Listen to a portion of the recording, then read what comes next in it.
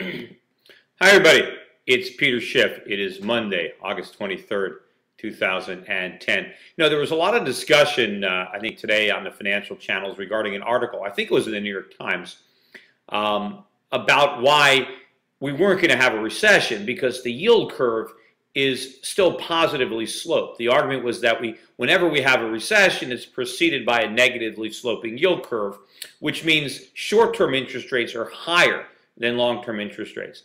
And the argument was that because we have a positive sloping yield curve, because long-term rates are much higher than short-term rates, that it must mean that there's not going to be a recession, that the economy is recovering, and the people who are looking for a double dip are wrong. Well, this whole argument is wrong. It's impossible to have a negative sloping yield curve when the Fed's got short-term rates at zero. I mean, how can long-term rates be lower than zero? That's not even possible. So the argument is, well, any government can avoid a recession by putting interest rates at zero. They can't. We have to look at what's actually happening. In the past, the way recessions were brought on was we had these central banks that were creating the business cycle. They would try to stimulate the economy with cheap money, and the result initially would be we'd get some pickup in expenditures. There might be some asset bubble inflated, so the GDP would rise, and then the secondary effect of the inflation would be that prices started to rise. Then the Fed would try to get out in front of the curve. They would aggressively raise interest rates. Maybe short-term rates would get up to 6, 7, 8%. They'd be higher than the long-term rates, wherever they were, and that would precipitate a recession. But that's not happening now. The Fed is at zero. And, of course, the Fed is not going to raise interest rates as inflation picks up because they can't. That's the box that they're in. So the Fed is going to keep interest rates at zero indefinitely. At some point, they're going to have to raise, but it doesn't mean that the fact that we have a positively sloping yield curve, that there's not going to be a recession. If anything, the positive slope indicates inflation. The fact is that even though short-term rates are at zero, 30-year bonds are not, because people understand that these rates are not going to stay down this long. And of course, I still think that the bonds are not accurately pricing all the inflation that's out there. There was an article also over the weekend about the huge inflows into the bond market. I mean, bond funds, bond mutual funds, have taken on a tremendous amount of money in the last couple of years. I mean, and now you've got most Americans buying bonds instead of buying stocks. They're making a major bet. And that's one of the reasons that bonds are so overpriced, is because Americans who are now rebuilding their savings, which is what they need to do, unfortunately, they're lending their money to the government, so it's not growing the economy like it should be. We're not getting the benefit of those savings. They're not being invested in new capacity. They're not growing the economy and hiring people. The government is taking the money and spending it. But, if you remember a decade ago, back in 2000, you had record inflows by individuals into the stock market mutual funds. And then the stock market had its worst decade in history following a rush by Americans to buy U.S. stocks. They're making the same mistake now with bonds. I think that this decade is going to be the worst performing decade in the history of bonds, despite the fact that you have Americans in record numbers putting their money into the bond market. They should be doing something else with the money. So it's certainly not a positive indicator. But it shows you that Americans are saving more, but we're not getting the benefit of those savings. And not only isn't society getting the benefit, the investors, the savers, are not going to get the benefit because the government's not going to pay them back, at least not in real purchasing power. You see, because the government is not investing this money productively like a private corporation might if Americans were loaning money to private companies, the government's just spending the money. The only way it can pay off the interest and the principal is with future tax receipts. Well, that's not going to happen. Now, maybe the government would dramatically cut spending on Social Security or Medicare so it could pay off the bondholders, but they're not going to do that either.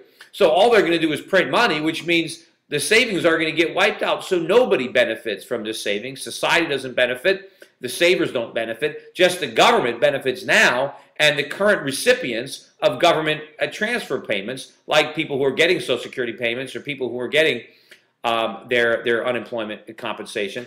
Also, when it comes to unemployment, I wanted to mention again, because we got so much reaction to my video blogs on employment.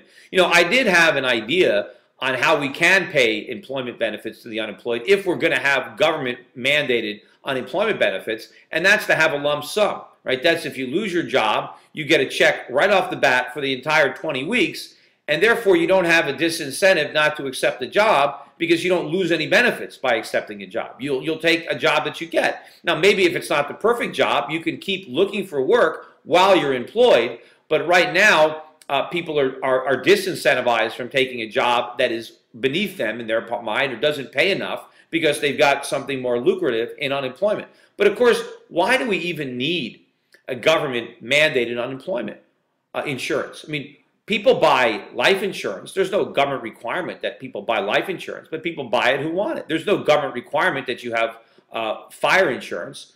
Up until recently, there was no requirement that you have auto insurance, but most states that require automobile insurance, they only require liability. There are a lot of people that buy comprehensive and collision. There's no government law.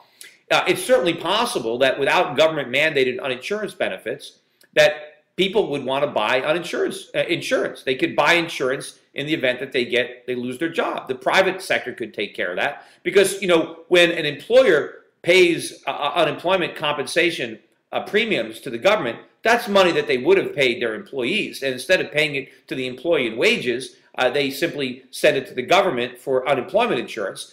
They could easily pay that money to their employees, and the employees could decide whether or not they want unemployment insurance. And of course, if we got it in the private sector, it'd be much more efficient because they would probably base the premiums on the risk. So let's say you're somebody who's had the same job for 10 years, or maybe you've had 2 or 3 jobs, but whenever you lose your job, you get a new job in a week or 2. That person might be able to buy unemployment insurance for a very small premium. Whereas, let's say somebody gets fired every 6 months, and whenever they lose their job, it takes forever to get a new job.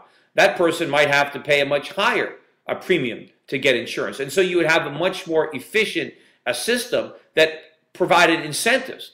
And of course, a lot of people might decide not to have unemployment insurance at all, just to self-insure, which means having a savings account, which means you don't spend all of your money. Maybe if your employer wasn't paying unemployment premiums for you every month, you could take that money and put it aside so that in the event that you lose your job, you have a store of savings to cushion the transition between the job that you lost and the job that you found. We don't need the government coming in and mandating that. You know, one more thing I wanted to comment on as far as some of the comments I see online. You know, there are people that actually think that I want the dollar to fall. That's something that I think is desirable, or that I'm actually making these video blogs because I have my clients in all these foreign stocks and I'm trying to get the dollar to go down to benefit the positions that I have, which is completely absurd, as if I even had that kind of clout. The reality is, I don't want the dollar to fall. I would rather the government were pursuing policies that would encourage a sound dollar. I wish we had a budget surplus. I wish we had fewer regulations. I wish the government was cutting spending. I wish that we were doing things that were positive for the dollar. Unfortunately, we're not doing that. And so I have to make my investments not based on what I want to happen, but based on what I think is going to happen. And in fact, I am out here every day trying my best to influence government policy, not to benefit my book of business, but to hurt it. I mean, if the government actually did what I'm advocating, right, and strengthened the U.S. economy and strengthened the dollar, that would undermine my investment strategy at Euro Pacific Capital. The fact is, I'm trying to talk the government out of doing what I know is going to help my investment strategy. You know, I don't have this as a strategy because I want this outcome for the United States. It's because I fear this outcome.